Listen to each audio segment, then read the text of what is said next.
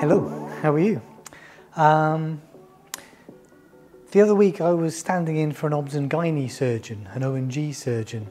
That is obstetrics, pregnancy and childbirth, gynecology, women's reproductive health. I wasn't standing in for his clinical stuff, I was standing in for his teaching. Because remember, I'm not an MB BCH, I'm a BSc PhD. I don't do medical advice, I'm just teaching anatomy, I'm doing science. Anyway, back to my original point. Some of the anatomy I was teaching were two blood vessels that are very important to ONG consultants, and those are the uterine artery and the ovarian artery. And I remember I've had lots of conversations with him about this before in the past, and I thought we'd cover that anatomy now because it's really, really important to women's health.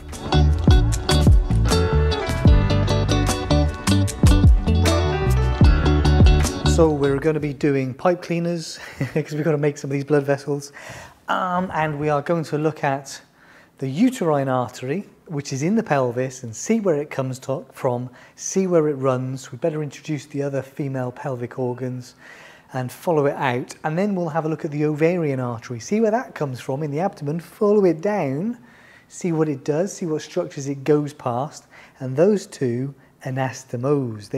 They meet up, they link very directly. And this means that there is redundancy in the blood supply. Remember, we're talking about the female pelvis here, so the uterus is a very, very special organ. Every month it goes through a cycle of change, and that also affects its blood supply. And of course, during pregnancy it gets a lot larger and has a huge draw on blood supply. And much of that blood supply comes from the uterine artery, but it's kind of backed up by the ovarian artery on either side. All right then, these are the organs of the female pelvis. Back here is the rectum, that's most posterior. There's the vertebral column there and the spinal cord. This is anterior then, there's the pubis bone. So posteriorly we see the rectum, and then we see the uterus. In this case it's anteverted, it's folded anteriorly over the bladder. This is the vagina then, connecting the uterus to the outside, and the bladder will have the urethra in it somewhere. And if I tilt this over, or even if I split this apart, we can see uterus, vagina, bladder, urethra, rectum.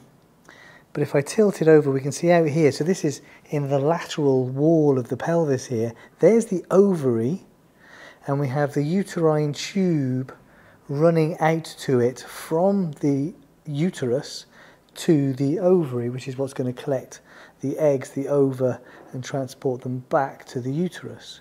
The other tubes we see around here are ligaments. So we have a round ligament, and we have an ovarian ligament.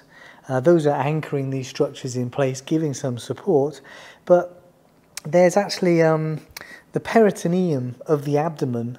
So the peritoneum that lines the abdomen, wraps around all the gastrointestinal tract structures. That's draped here over these pelvic structures, and that's what this white line is, this white covering.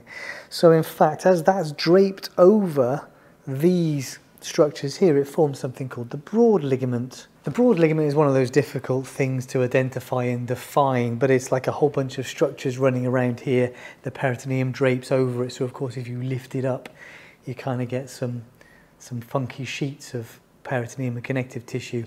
We just call it the broad ligament. The reason all that's important is because the blood vessels are in there. All right, which one should we do first? Should we do the uterine artery? Okay. Here we've got the female pelvic organs again down here in the pelvis. We've taken all the structures out of the abdomen. Oh, we can't see the bit I wanted to see. Oh, genius. I'll get another one. Back in a minute. Right. So this is actually a male pelvis because I can see a prostate gland in there. Anyway, but the point I wanted to make was, here's the abdomen. We've removed everything. What's left here are some of the retroperitoneal structures. This is the, as in, you know, I said that everything inside the abdomen is inside the peritoneum. So if we take the bag of the peritoneum out and all the gastrointestinal tract structures, we describe these, forget the spleen, that's another story, but we describe these structures as being retroperitoneal, posterior to the peritoneum.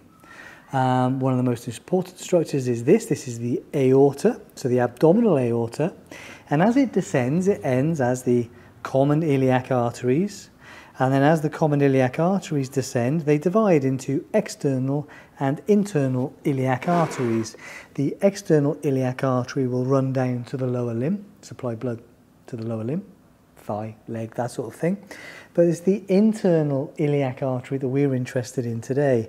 And actually, it's a very short branch because the internal iliac artery forms as the common iliac artery ends by bifurcating into two. It runs into the pelvis and then it divides pretty much straight away.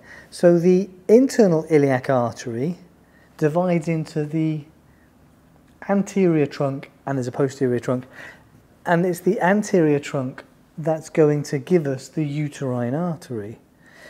The other structure to notice on here, well, there's a few, we'll come back to the other model probably, but this muscle here is psoas major, major muscle of the posterior abdominal wall, pretty good landmark. And also we have these two ureters running from the kidneys down to the bladder. Okay.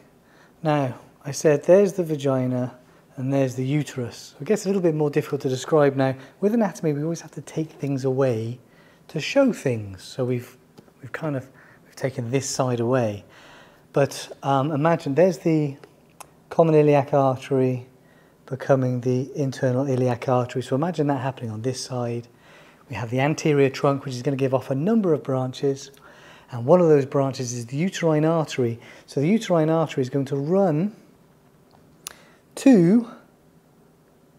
from kind of the wall towards the vagina and the uterus. So it'll run to where the vagina meets the uterus, so around the region of the cervix out here, and it'll send a branch off inferiorly, so it'll give off vaginal branches, but the uterine artery itself is going to run kind of, that's a bit long, but around the lateral uterus, giving off helicine arteries, very, very wiggly arteries to the uterus to supply it with blood, which makes sense because if the uterus is something that's going to get bigger, wiggly arteries can cope with that change in size. It's not good to stretch arteries and veins. So the uterine artery runs around here, giving off helicine arteries to the uterus. Now this is where the uterine tube or the fallopian tube has been cut, along with other structures. And the uterine artery then is going to run out with that uterine tube. So it's going to run out in there, something like that, something not like that at all. But anyway, we've got to use our imagination a bit when we're using pipe cleaners and stuff, right? But the uterine artery is going to run out to the ovary. So it's going to run back out laterally again. And it's going to give off branches to the uterine tube, tubal branches, and it's going to give off branches to the ovary. And there's a phrase that we use, water passes under the bridge. So as the uterine artery is passing around here to the ovary, here's the ureter here. So the we got a lot of similar letters here, so we've got to be careful. The uterine artery passes over the ureter. That is, the uterine artery is anterior medial to the ureter. And if I put that down for a moment, you remember I said that the peritoneum is covering over all this. Well, the uterine artery is actually running in the broad ligament out to the ovary. So we wouldn't see it in the way that I showed with the pipe cleaner. It would be underneath this peritoneum running in the pelvis. So it's inferior to the peritoneum, retroperitoneal, whatever you want to think about it. It runs out to the ovary inside the broad ligament. Okay, uterine veins are going to follow the same route, and of course they'll be draining to the internal iliac vein, common iliac vein and inferior vena cava, but they're more likely to be paired, and there's a significant venous plexus in this region draining many of these structures. Plexus is like lots of wiggly blood vessels, lots of wiggly veins kind of all joined up together in a seemingly random order, but not really. Got it? Okay, so that's the uterine artery. Okay, back to this one and moving on to the ovarian arteries. Here's the aorta again. As we saw earlier, it's been cut off here, but the aorta gives off two lateral branches. So this is usually about the L2, L3 vertebral level. There's the superior mesenteric artery, so it's inferior to that. These are the kidneys, so these are the renal vessels, it's inferior to that. So this is where the ovaries started to develop in the embryo, and they descended to their final location in the pelvis. And as they descended, they trailed their blood supply behind them and their lymphatic drainage. So the ovarian artery runs from the aorta, and on the right side it runs anterior to the inferior vena cava, and then it descends, sorry it's truncated here, but you know, with the magic of pipe cleaners we can kind of maybe show where it's going. It runs down to the ovary. Now again, here's the ureter, so the ovarian artery is again crossing the ureter and it's running anterior to the ureter, so again the water goes under the bridge, and then it runs down to the ovary, and the ovary is actually anchored by a suspensory ligament, or the suspensory ligament of the ovary. So the ovarian artery is going to run in that suspensory ligament to get down to the ovary down there. So it will give off some ureteric blood vessels to supply to the ureter as it goes past, and as it descends, and look at, there's that psoas major muscle I was talking about, so this is all anterior to psoas major, that hip flexor muscle, that major muscle in the posterior abdominal wall, so it's all anterior to that.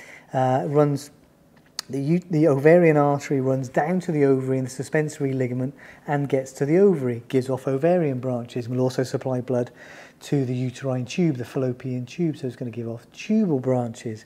And when it gets there, the ovarian artery will meet very directly the uterine artery. So there is a significant anastomosis here. There's a link between these two arteries.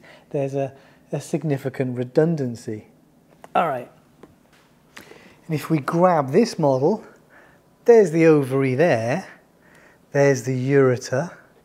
And look, that is what we've got here is we've got the ovarian artery, and again, the ovarian veins follow the same route, but they're fairly likely to be a pair of veins on either side, and that's what we see here. We see a pair of ovarian veins running with the ovarian artery in the suspensory ligament of the ovary to get to the ovary and the uterine tube. The ovarian veins will actually, on the right side, run back to the inferior vena cava, and on the left side, run back to the left renal vein, most of the time, in most people.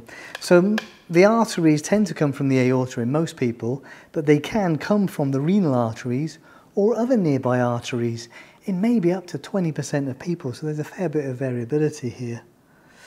Okay. And then you've got to imagine that continuing as the ovarian artery and the uterine artery meeting. Now, people sometimes struggle with anastomosis. They think, well, which way is the blood flowing?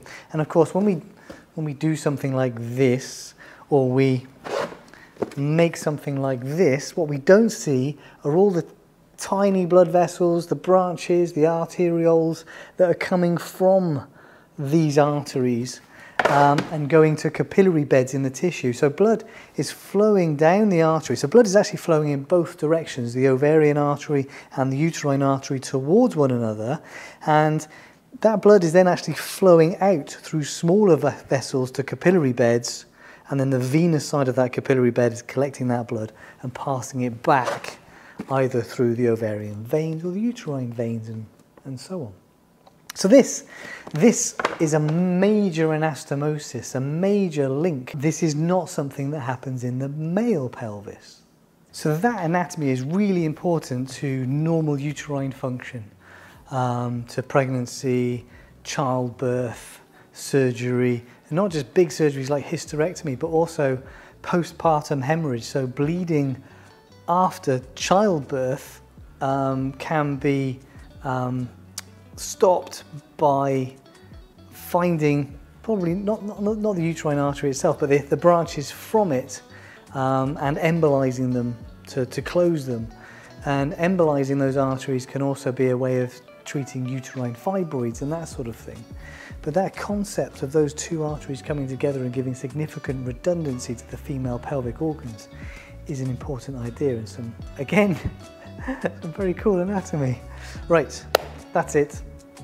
See you guys next week.